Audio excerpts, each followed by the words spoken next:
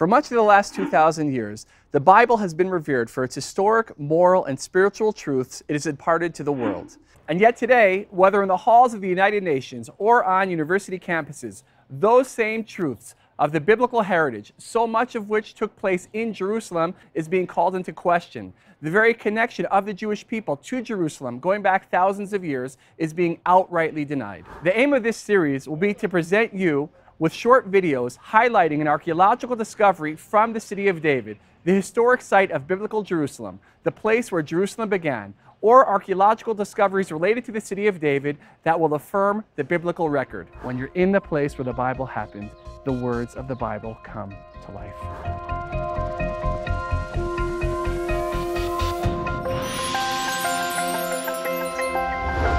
The city of David, where it all began.